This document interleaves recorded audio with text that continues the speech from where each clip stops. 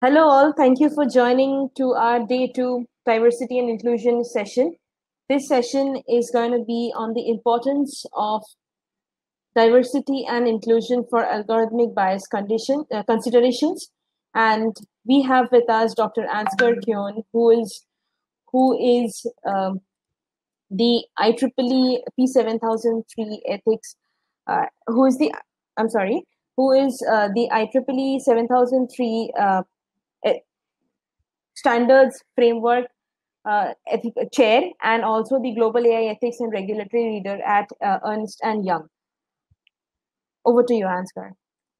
Okay, thank you very much, Sukanya, and thank you for the invitation to speak at this conference. It's great to be able to speak at a conference that is reaching out to a wider audience that is often not really included in a lot of the discussions around AI ethics. One of the items that I will be touching on in my talk is the problem of where these conversations are actually taking place and the lack of inclusivity, inclusion in the actual process of thinking around AI ethics and the related standards development. So, um, so my talk today is going to focus on algorithmic bias considerations as one particular case of a standard for this. But before getting to that, I'd like to start with a general introduction a bit about the issues around algorithmic bias or lack of diversity and inclusion in the AI and technology development in general, and provide a bit of a context also as to the types of developments that are happening in the regulatory space related to this. So as I'm sure you're all aware, algorithmic discrimination is an issue that's being discussed increasingly. It's frequently a topic in the news due to the increasing use of AI systems for applications that have real world implications, such as um, uh, sorting of job applicants, doing face recognition as part of policing or those kinds of activities, use in credit assessments and various types of other applications. So with the movement of AI out of the sphere of games such as Go and chess into real world applications, the necessity to make sure that the systems are not biased, as in the decisions are appropriate to the kinds of stakeholders that are being impacted and are taking into account the relevant kinds of data, has become increasingly important. So typical causes of bias are related to a lack of inclusiveness in the kinds of data sets that are being used, but also in the kind of people that are working on these, which are ultimately the ones that are deciding what kind of issues need to be considered.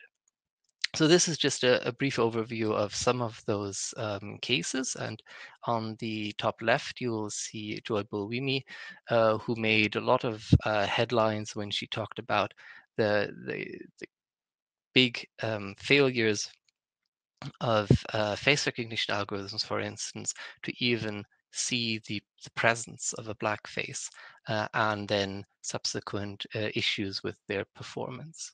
So this is just one of the studies that Joy Bulwimi and her colleague Timnit Begru did, the gender shade study. This was basically looking at the types of databases that are being used when building face recognition algorithms.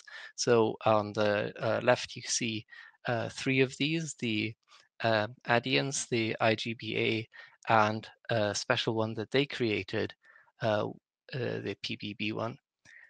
And what it indicates in colors on those bars is the distribution of um, dark and light faces, and also the intersectionality of dark male and dark female versus light male and light female kinds of faces in the training data sets.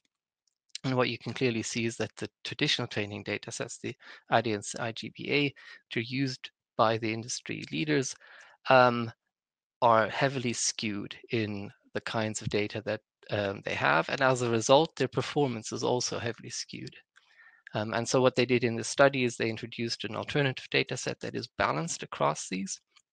And importantly, what they showed is that when companies actually made an effort to use this more balanced kind of data set and they generated better performance for the minority population, actually what they got was also a better performance for everybody, including performance on the majority population, which makes intuitive sense because effectively by making sure that you're introducing a more diverse kind of data set of all types of faces that a system might encounter, you are actually pushing the system to more clearly work on those features in the image that are truly relevant to face distinction. A different case that attracted a lot of attention was the case around the COMPAS system. So COMPAS is a system that is used in the criminal justice process in the US to do assessments around whether or not a person who's been arrested should be able to get bail, pre-trial bail, or also in assessments of whether somebody should be up for parole. And the system is being introduced quite broadly in a fair number of states. The manufacturer of the system has claimed that their system is not racially biased. They've made a lot of efforts to make sure that the accuracy of the system, which is shown on the left in the blue box, is well balanced across both white and black defendants, and is equally kind of balanced as human performance would be. However, the ProPublica journalists did a deeper analysis into the way in which the system is performing, not in the cases where it is performing accurately, or not even just looking at how often does it make an accurate judgment or an incorrect judgment for someone, but they look more deeply into what kind of errors does the system actually make when it makes an error. And while then looking at that, so looking at the false positives and false negative rates, they identified that the types of errors that the system makes for black defendants or for white defendants are significantly different. So for black defendants, it would, when it makes an error, it would make an error of judging the defendant to be more likely to be a serial offender and therefore not eligible for bail. Whereas in the case of a white defendant, it would tend towards errors of assuming that the defendant is not a serious criminal. And this was an important piece of discussion that started in 2016 because it further looking into this, especially the fact that the manufacturers could claim that the system was not biased, whereas the journalists were saying it is biased. How could a system be both biased and not biased at the same time? Deeper looking into this more deeply raises the issues that there are multiple ways in which a system can be fair or not fair, can be biased or not biased. And the problem that unless you have very specific conditions in the underlying data, generally speaking, it will be impossible for the system to be fair across all different types of measures, highlighting that there needs to be a clear discussion as to which of these judgments, which error metric is the most appropriate one to use in a particular kind of use context. Now, it's important to just reflect back a bit on the fact that issues around bias due to failure of diversity in the testing population, in the population developing the system, etc. Failures of diversity for technology are not new. They are not purely related to AI kinds of systems. So a classic one being the photo calibration issue with photographic film back in the 1960s and 70s, when Kodak, being a major film developer at that time, was calibrating their film in order to get the best quality of image. They did so based on the majority population in the US being white faces. So the film is calibrated to best reflect images of white faces. And as a result, it doesn't actually perform well on darker skin tones. And this has led to quite a lot of issues around basically intrinsic discrimination within that kind of a technology. And to a large extent has even translated into the digital era because of simply reusing the same kind of color palettes, even though that is no longer technically an argument for having this kind of an issue with the use of digital technologies. So, a different case was, which was actually a recent one that attracted various attention, was the use of photosensors to trigger soap dispensers. And the people having noticed that these systems don't actually work with dark skin, at least the initial set that was produced. And again, this is a stupid kind of oversight. Basically, the people who developed the system, when they tested it, does it work? They never bothered to test it with people with darker skin tones. And again, there's no AI involved in this. This is simply a case of having a photo detector and calibrating at which level it should be triggered. But what it indicates is sort of a intrinsic problem of not having a diverse enough set of people involved in the development that these kinds of things just didn't occur to the people who were working on this. And finally, as in just one more example, I'm not saying that this has been an exhaustive list. Final example, just something to highlight that the issues of diversity are not purely questions about things like race or gender, but for instance, a huge area of concern when it comes to the internet is actually diversity with relation to age or mental capacity, in that internet services, generally speaking, do not test or ask for what is your age or what is your mental capacity when you engage with them. They treat everybody sort of equally. But what that means is they treat everybody as if everybody is an adult, as if everybody is effectively a middle class Western kind of person.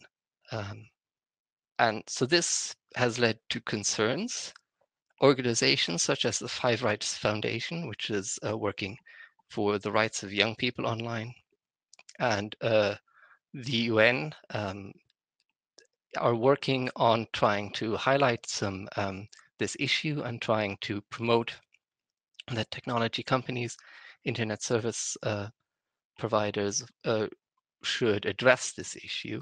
So the UN Charter on the Rights of Children is currently being reviewed to create a new general comment. So general comments on the UN charters is basically a way of describing how to interpret the charter in relation to something. So this is a general charter of general comment on the UNCRC regarding children's rights in relation to the digital environment, which is highlighting these types of issues of the digital environment, basically assuming that everybody is adult. So after having slightly reflected on the fact that these issues of arising from lack of diversity in the developer community are not purely related to AI kinds of systems, let's reflect a bit on why is it that with the introduction of AI kinds of systems, this has become such an issue in the news, and also something that has attracted so much more attention from regulators. And in a sense, one way to distill this down is what I'm sort of pointing at here, which is that AI systems, the way in which they're currently being applied for automated decision making, have a tendency to effectively reduce complex individuals down to simplistic binary stereotypes. So what do I mean with that? So this is just a sort of exaggerated, I mean, it's a real example, but it has in the sort of extreme part of the spectrum of application spaces, was this paper that came out back in 2017 by two academics from a business school who were using an AI system, a machine learning system, trained on faces from dating websites, and to try and see whether there is something in the facial features themselves, so the physiology of the facial features, that would indicate whether somebody is heterosexual or homosexual. And so this is sort of a textbook example of where multiple sources of problems can arise. So the first point is just the way in which the problem was phrased. Even if we were to say that it is valid to start to look at whether physiology has an indication towards sexual orientation, the way in which the project was framed, it immediately assumed that you a binary, that you can only be homosexual or heterosexual, that there can be nothing in between, whereas sociology tells us that this is basically not the accepted scientific understanding. Rather, sexuality is on a spectrum. So anyone who's bisexual would not be classified properly in this. Then there's the question about the kinds of data sets that they were using, accessing data from a dating site without getting consent, assuming all kinds of things about the types of responses that people gave in the data set, and then basically just using this kind of a still relatively small data set to establish some kind of a stereotype of what a person is and how that would relate to sexual orientation. So basically, one of the issues is a lot of the machine learning systems that are being used to ingest large data sets of various populations and try to distill those down to certain categories, groups, and make predictions based on that. In effect, what they're doing is what we would classically call stereotyping. They're saying you are of this type, therefore you will have this kind of behavior, without directly engaging with the person. And so this kind of effectively what the technology is being used for is one of the triggers for why this has become such a sensitive area and has attracted so much regulatory concern. Now, diversity, I've mentioned a couple of times that often one of the reasons why these issues actually come into the development process and even end up in the final product is simply because the development team is insufficiently diverse. If you don't have somebody on the team who is of this minority group, then you're much likely to not notice that you've made an assumption about how people are that does not apply beyond this bubble of people who are in the group.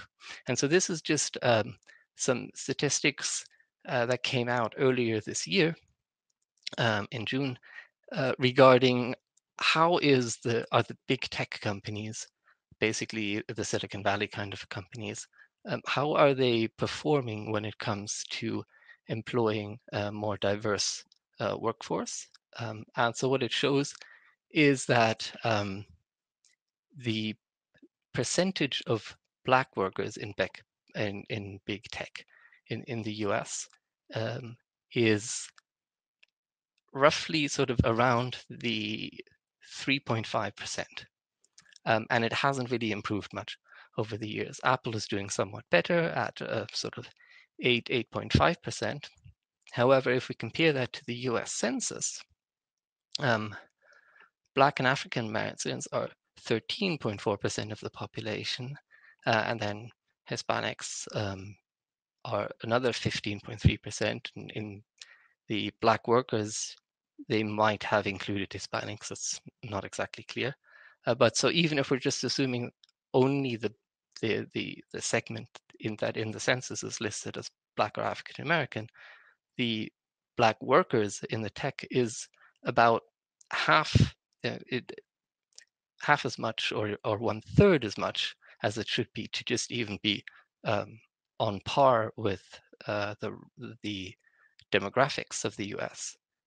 And it is debatable whether being on par with the demographics is actually the thing that you should be aiming for.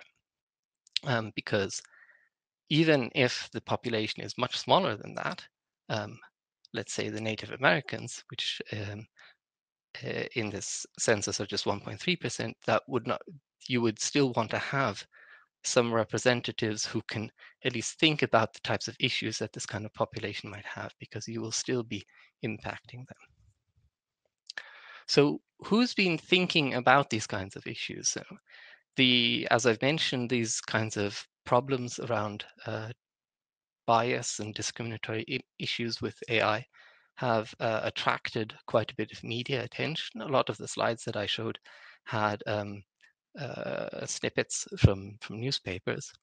So as a result of that, we've had a huge proliferation of AI principles, ethics principles coming out. This has been sort of the first response to it. A lot of governments have been having parliamentary inquiries, etc., to try to figure out, where does the problem exactly lie. They don't want to move immediately towards something like regulation, because there is concern that moving too fast with regulation would interfere with innovation, and that would cause sort of reduce the ability to compete with neighboring countries. And so the focus currently has been on AI principles. And so here we've seen just some of these, like the European Commission's had a high-level expert group working on principles. One of the earliest ones was from more of a academic space, the Asilomar AI principles. A lot of big tech companies have come out with their own set of principles. The IEEE did ethically aligned design, which is a book that goes into a bit more depth, but it's effectively also a discussion around what are the principles, the ethics, the ethical concerns to think about.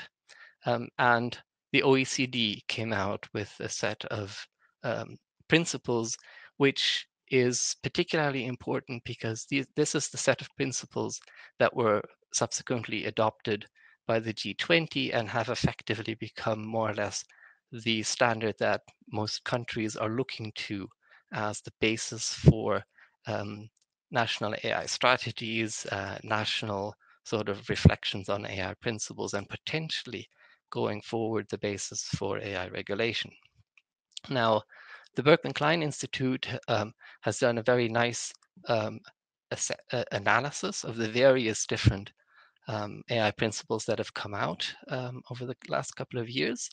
I won't go into the details of this, but basically what the graph shows is that the majority of principles overlap quite heavily on the types of themes that are being reflected in them.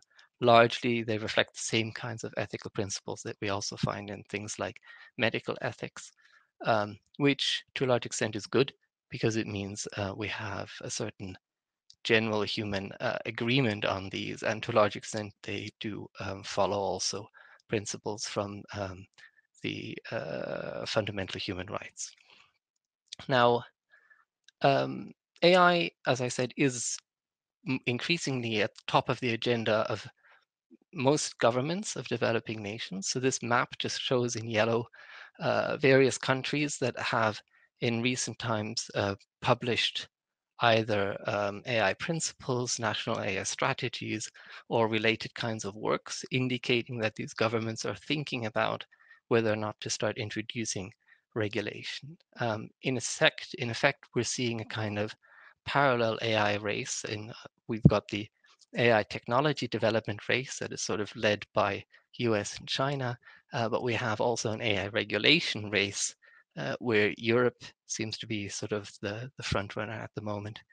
But what we see importantly also, if we look at this map and which areas are yellow, is that the majority of this is the global north, so to speak. It's North America, Europe, and Australia in this context is often folded into sort of the Europe kind of category,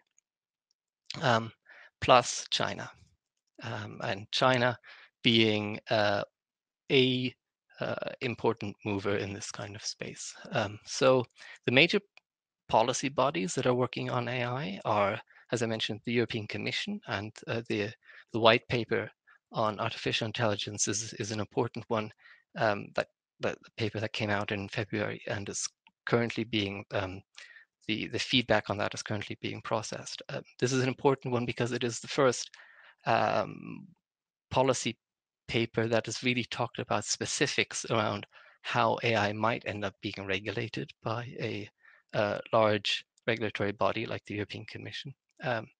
The Chinese government has published its principles around AI governance, which are largely in line with what the OECD's AI principles were.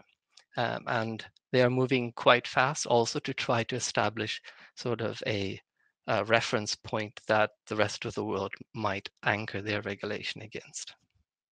Council of Europe is doing a lot of work, as well as the OECD, as I mentioned, and the OECD's work became reflected in the G20.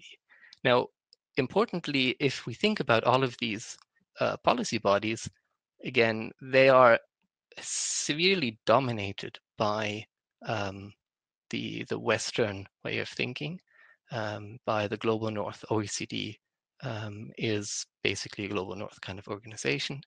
It's Europe, North America, Japan, more or less. It has some observer states. India is an observer state. The UNESCO is working on something to give it more of a truly global perspective that would include Global South.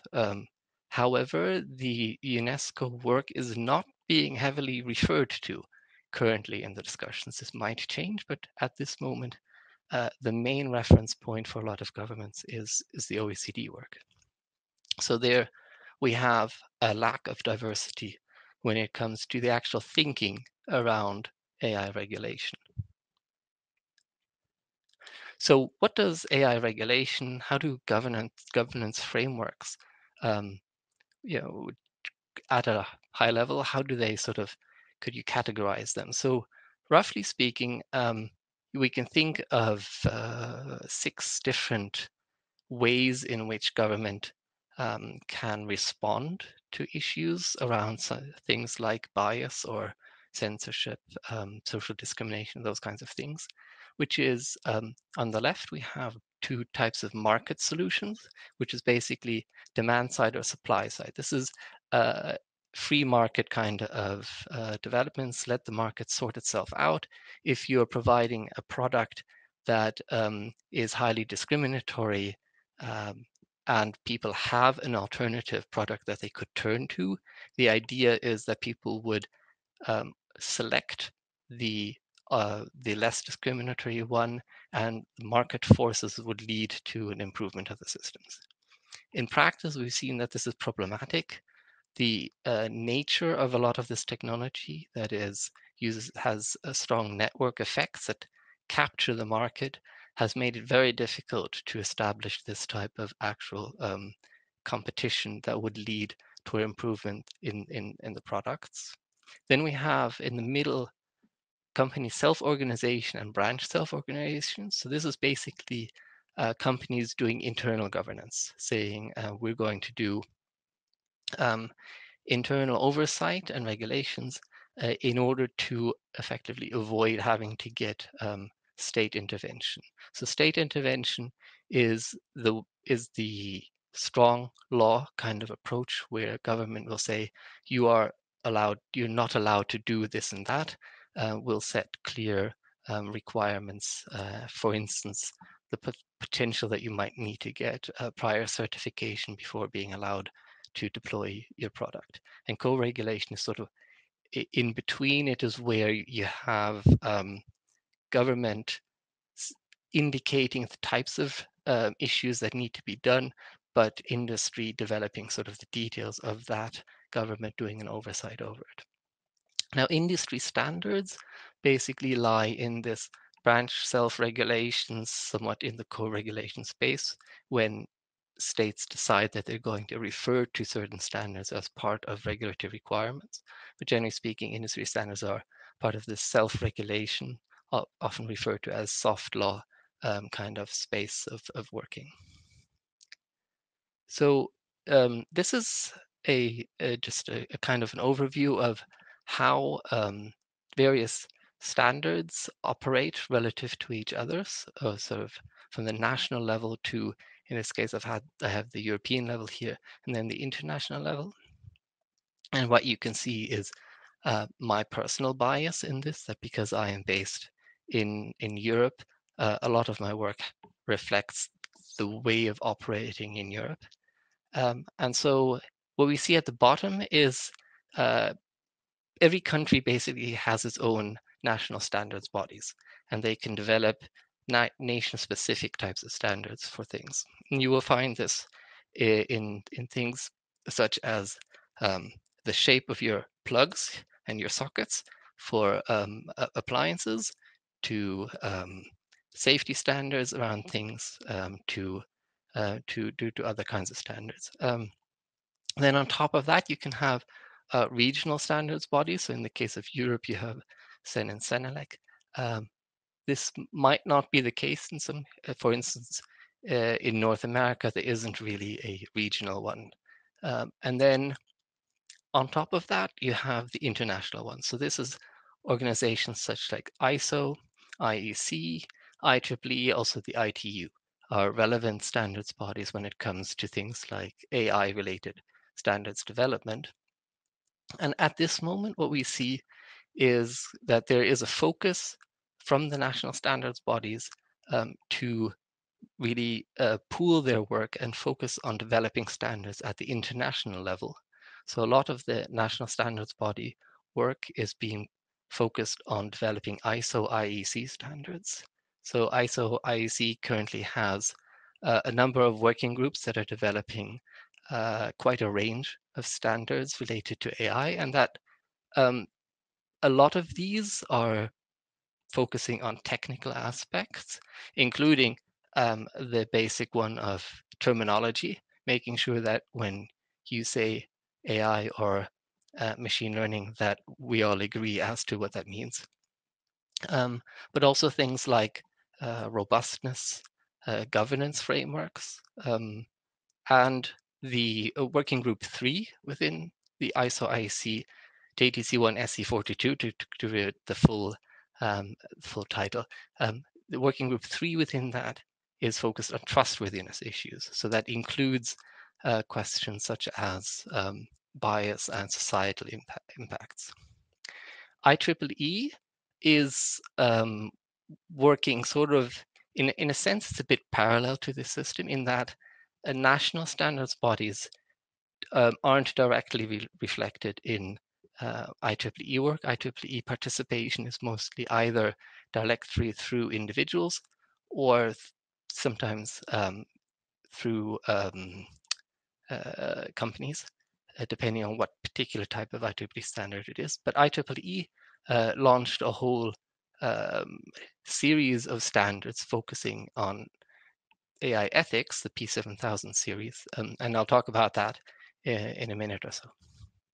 So just to highlight a couple of the standards developments that are currently ongoing that are specifically dealing with diversity and inclusion type of issues. So within the IEEE P7000 series, we have the P7000 itself, the model process for addressing ethical concerns during system design. So this is a standard that is focusing on really how can you introduce considerations around ethics into a system design process. How do you integrate within the flow of the development of an AI system this stage of reflection around ethical concerns?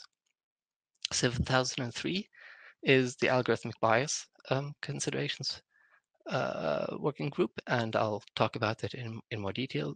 7010, which is the only one of these that has already been published, is focused on recommended practice for assessing the impact of autonomous intelligence systems for human well-being. So this is trying to provide some guidance around how to think about how an AI system might impact human well-being in the more broader sense.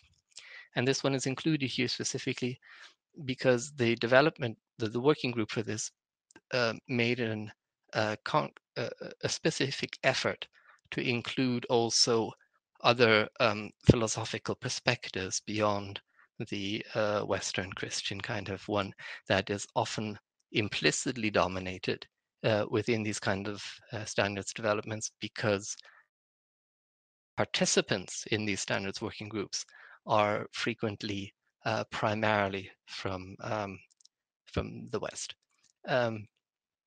So they made sure to include also Shinto and Ubuntu uh, and various other philosophies as a basis of thinking about ethical or impact on human well-being. And within the ISO IEC, as I mentioned, there's the trustworthiness working group, and most specifically, there's the bias in AI systems and AI-aided decision-making standard that has come out. And so this is also a strong contributor in the kind of space around thinking on diversity and inclusion.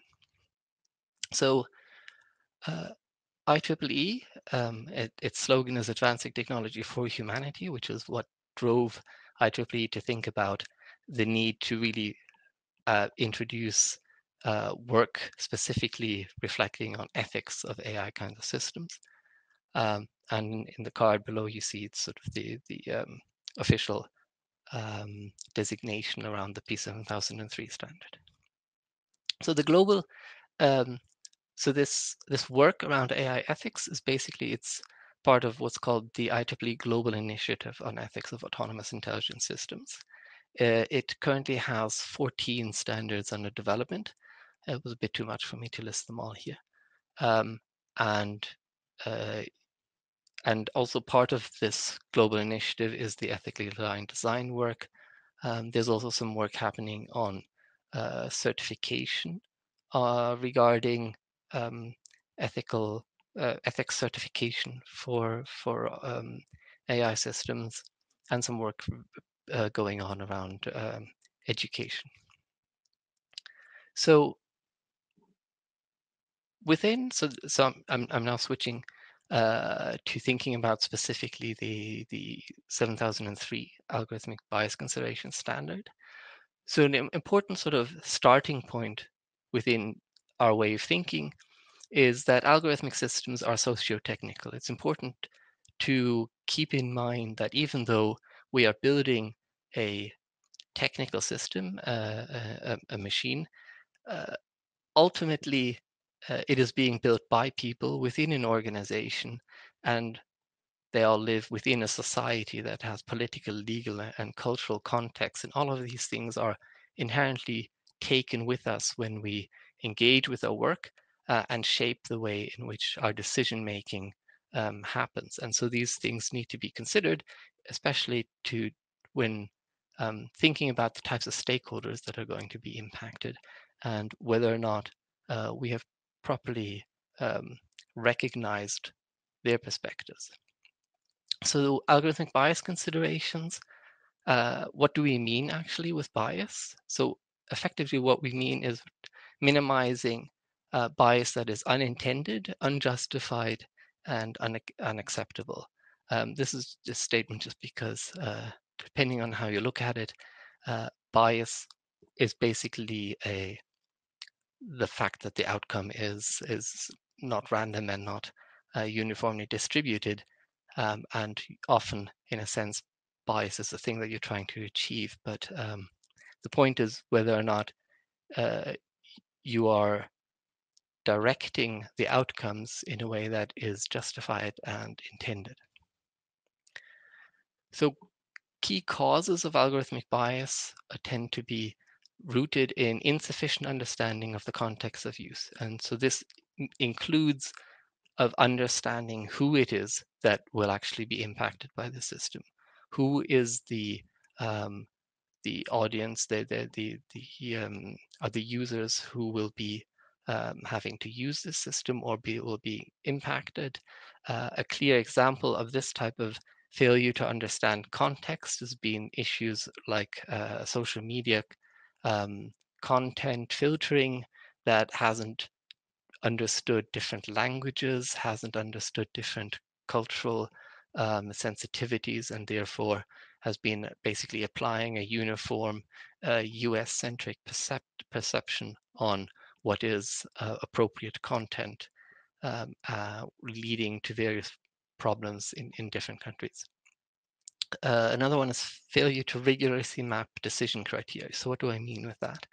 So this is basically during the development, a lot of decisions are being made, and some of these decisions may be unconscious decisions. They're decisions, for instance, of not including the fact that you needed to think about a type of exception condition. There are assumptions that are being made about how the system is going to be used, which may not reflect the way in which it will ultimately be used because other people are approaching it from a different kind of perspective.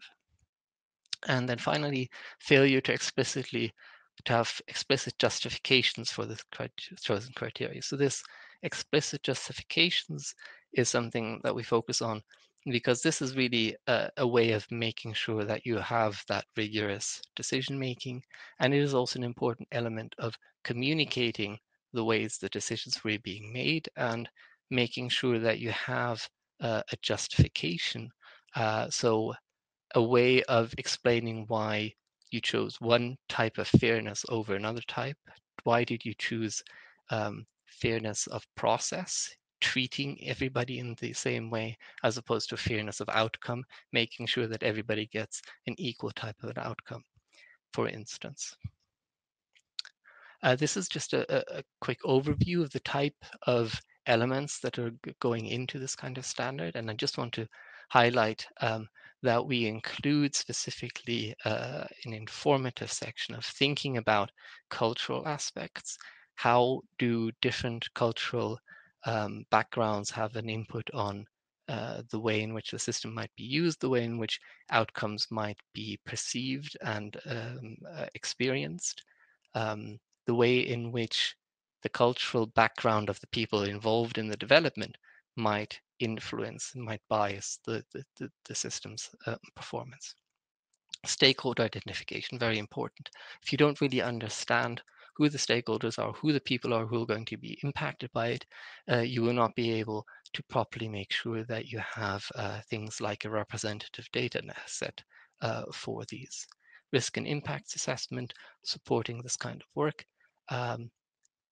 Representative data assurance, clearly a lot of the discussion around issues with bias in AI systems has focused on bias in the data sets. And so an evaluation of that needs to be part of any work to make sure that you've considered the bias issues in your system. And system evaluation, are the outcomes biased? Tests against that.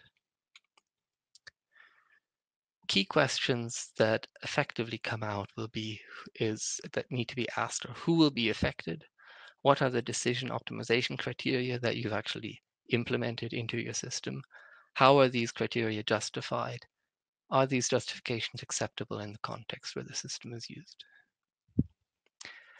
And so I've hinted at this already. One of the problems is with the whole space of work that is currently happening around AI ethics is a lack of diversity in the community that is actually working in this space.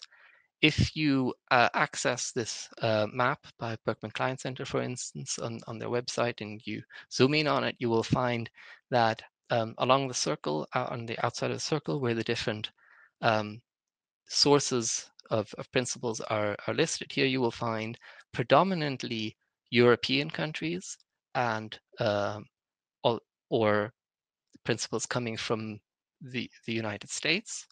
There's the occasional South American national AI strategy, But as far as ethical key principles work that is being published, they are predominantly European, North American, including Canada. Canada's an important player in this, as well as a couple from China, but the rest of the world is mostly missing in this discussion. And that's problematic. And the same thing is true when we look at the way in which standards are being developed. Standards development, such as ISO, for instance, are international standard. However, if you look at who's actually actively participating in this, they are heavily dominated by the global north, plus China. China being a strong mover in the recent years, pushing quite heavily. And we actually now find that the Western countries are very concerned about the way in which China is pushing its particular ideas for standards in these communities. But we could argue that that is exactly the kind of work that Western Europe and North America have previously been doing. But we see, Global South is, generally speaking, not really at the table when it comes to developing these standards. Also, very much the standards development is heavily dominated by industry players. They have vested interest. They want these standards because they are going to be the ones using these standards. But what that means is if they are the only ones at the table, concerns from civil society will not be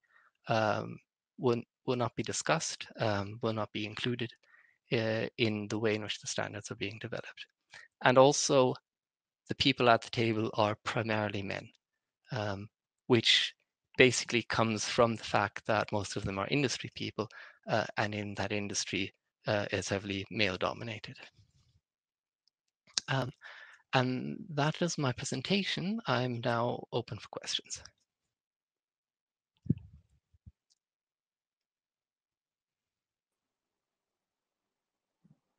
Thank you, Ansgar. It was a completely new topic on this, and thank you for presenting this topic at this conference.